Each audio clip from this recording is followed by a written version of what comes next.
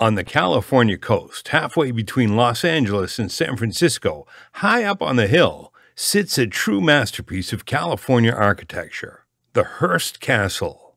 This iconic work of architecture was brought to fruition through Julia Morgan, an unassuming yet fervently determined architect, and William Randolph Hearst, a wealthy media tycoon who shared Morgan's passion and interest in art and architecture. Through the collaboration of these two individuals, the Hearst Castle emerged out of the hill and would become a landmark for California's history and culture of the 20th century.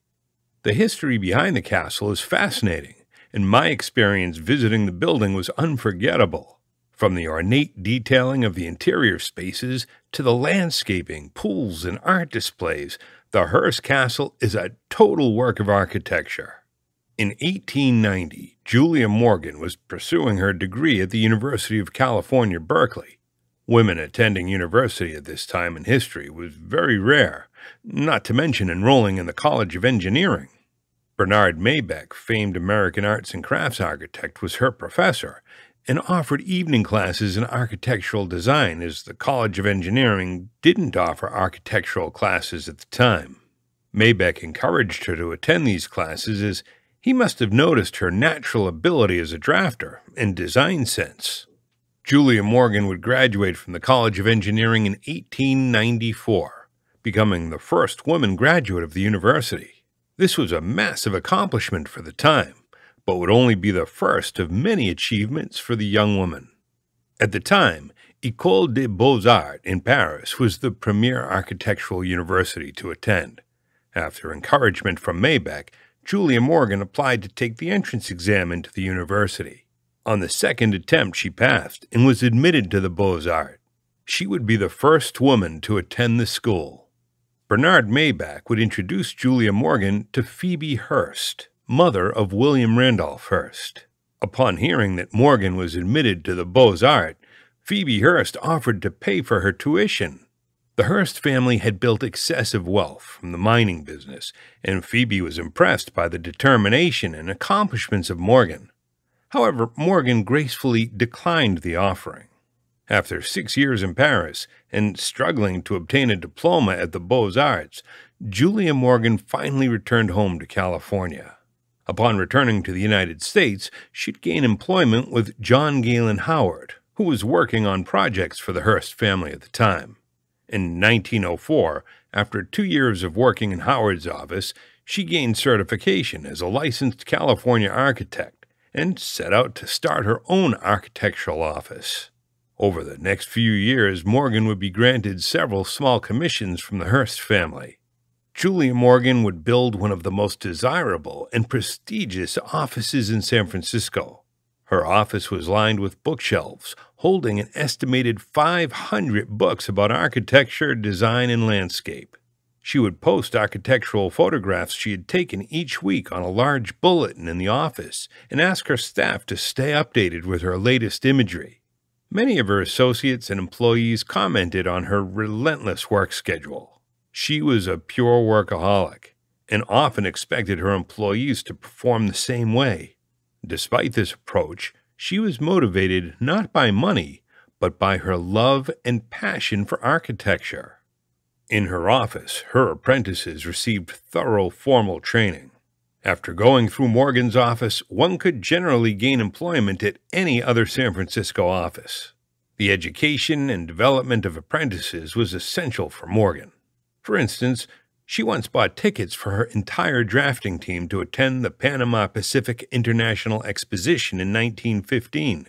She encouraged them to make sketches of the different exhibits and buildings that interested them. She also implemented a profit-sharing plan in her office, a practice that was uncommon for the time. This structure helped keep employees retained and motivated. The Morgan Atelier remained open for nearly 47 years. And worked on between 700 and 800 projects. The most notable of these is Hearst Castle. Julia Morgan first met William Randolph Hearst while renovating a hunting lodge near Pleasanton, just south of Oakland, commissioned by Phoebe Hearst, William's mother. Morgan developed an affection and admiration for Phoebe Hearst. In 1919, Phoebe Hearst passed away. This was a difficult loss for Morgan, as she was losing a stable client and valued friend and supporter. Following the death of Phoebe, Morgan began to develop a relationship with her son. This was the beginning of a long-lasting friendship and business relationship centered around a mutual love and appreciation for architecture and art.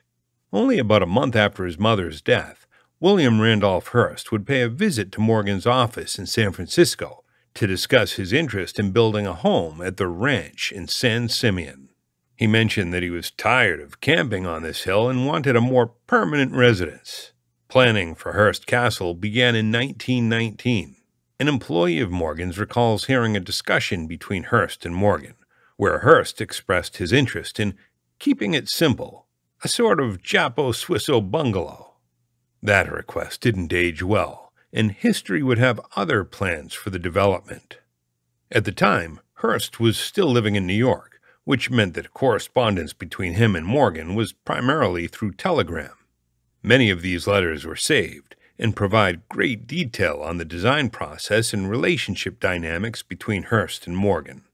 Like many architects of that day, Julia Morgan was capable of practicing in a variety of stylistic motifs. However, she would always improvise on a prescribed design aesthetic, modifying and tweaking it until it was uniquely hers. Innovation for its own sake didn't interest Julia Morgan.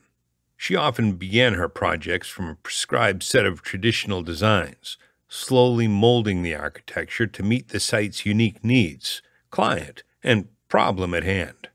One of the most significant decisions to make was the style that Casa Grande would assume. As the story goes, Hearst would throw out many different ideas for the style of the building, one of which was a Renaissance style. Due to the location and history of the site, Morgan would suggest a more vernacular architecture, one which aligned more with the San Diego New World Spanish colonial style. She believed this style would be more culturally appropriate for the region and historically rooted in California culture. Eventually, Hearst would agree, and they would proceed via Morgan's recommendation. One of the most defining architectural features of Casa Grande is the two towers. Hearst was incredibly fond of the church at Ronda in southern Spain. After reviewing photographs and drawings of the church together, it was decided that two similar towers would be built on Casa Grande. The resemblance between the two structures is striking. The location where William Hearst would build his masterpiece was on a hill called Camp Hill in the Piedra Blanca Ranch. He would later rename the hill La Cuesta Encantada, or the Enchanted Hill. The site is located roughly halfway between Los Angeles and San Francisco. At the time, this was an incredibly isolated portion of the California coast. The ranch had been in his family and was used for family camping trips and picnics. The trips would include family and friends, often amounting to 50 people. They would erect tents, small kitchens, servant facilities, and restrooms for the events. The family and guests would typically travel to the site via railway, from the nearest station being roughly 40 miles from the site. Once they arrived by rail, they often took private cars on a dirt road up to the top of the hill. During construction, building supplies were usually shipped in and unloaded on the pier in San Simeon. From the base of the hill, it was a rough 6-mile journey up to the top. The project's construction would employ hundreds of San Luis Obispo County residents. Much of the building took place during the Great Depression, which provided a lifeline for the town's survival. Typically, there would be 80 to 90 men on site working on the project. The crew would fluctuate based on seasons and the financial situation of Hearst. The property was constructed without the advantage of modern machinery or tools. For example, most of the concrete on site was hand-mixed and manually poured, which is mind-boggling if you've ever hand-mixed and poured concrete. During the construction, the project was under Julia Morgan's and her staff's supervision. She truly embodied the master builder position on the project, serving as both the architect and contractor for the job. On a typical construction day, there'd be a superintendent on site, accompanied by a project manager. Julia Morgan would come down periodically to the job site, usually at least once every other week. Morgan's office had a full-time bookkeeping staff keeping track of invoices, billing, and building expenses. Morgan would typically take the evening train leaving San Francisco at 8 p.m. and arriving in San Simeon at 2 a.m. It was common for her to take her portable drafting board on the train and work throughout the trip. Upon arrival in San Simeon, Hearst's driver would pick her up and drive the 40 miles to the property, arriving early in the morning to begin work. It's easy to imagine that this routine became arduous and taxing on Julia Morgan, not to mention dealing with Hearst, whose personality could be challenging. It's recorded that Julia Morgan attempted to withdraw from the project on multiple occasions because of Hearst's quirks, impatience, tendency to make substantial changes, and procrastination in making payments. In personal correspondence, she suggested to Hearst that he find another architect to replace her, so she could withdraw from the project. The site plan of the development is reminiscent of an old Mediterranean town. It was typical for these small towns to have a primary structure, a central public open space surrounded by smaller ancillary buildings. Here is a site plan of the entire development, showing the orientation of the primary house, Casa Grande, with the small guest houses, Casa del Mar, Casa del Monte, and Casa del Sol, arranged around the site. Each guest house was named based on the view from the main living spaces. The hill underwent significant modifications and terracing to integrate the buildings into the site. Various sets of informal and formal stair arrangements interconnect 5 terraced levels. A series of paths and well-manicured landscaping connects the different areas on site. Construction on all the guest houses began at roughly the same time. Casa del Mar was the largest of the guest houses at 8,104 square feet, containing 14 rooms. Casa del Monte at 3,608 square feet is the smallest of the guest houses. Casa del Sol is easily the most architecturally adorned of the guest houses, with ornate and expensive detailing. It totals 6,584 square feet, with 18 rooms on 3 levels.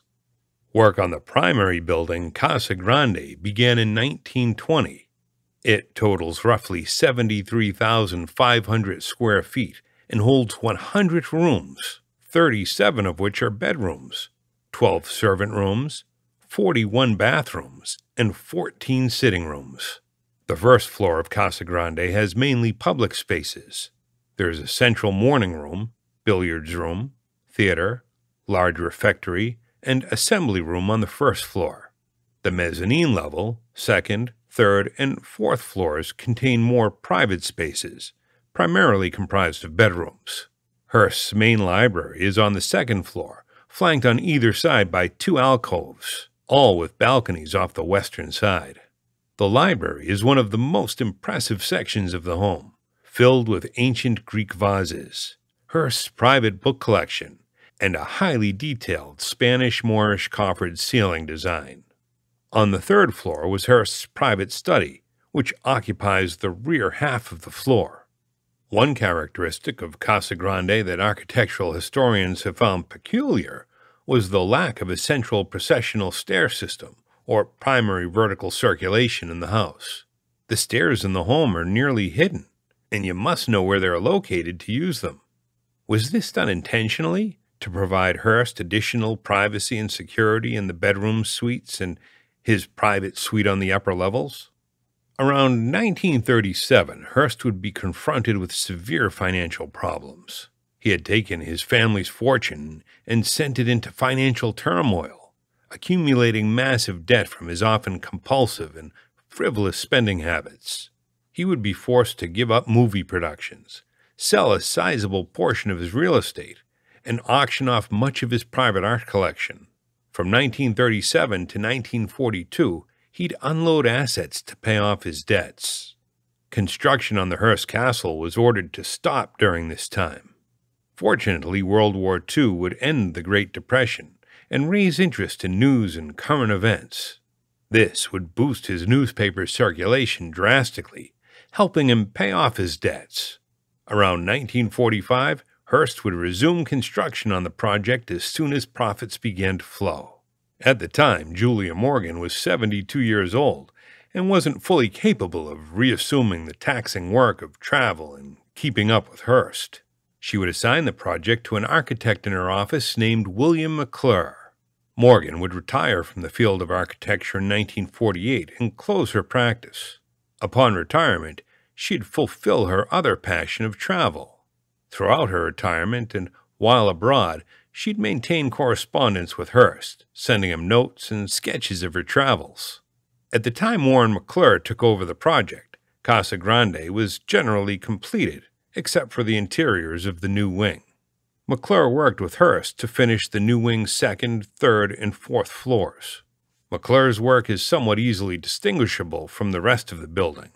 With the advent of modernism and the general shift in architectural and design approaches, McClure suggested a more pared-back and restrained aesthetic approach to the interiors.